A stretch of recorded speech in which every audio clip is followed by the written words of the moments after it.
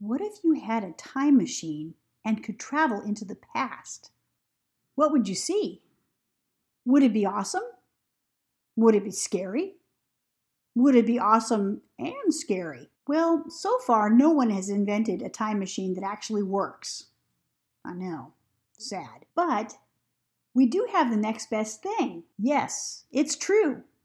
You can build your own timeline of Earth's history and use it to sort of travel backwards in time. The best thing is, it's not too hard and it's definitely not too scary. All you need to do is to print the pages that have the timeline pieces on them and the little timeline tabs as well. Be sure to read the directions. Use scissors to cut out each of the 10 timeline pieces and then use tape or glue to join them together. Your finished timeline will be long, very long.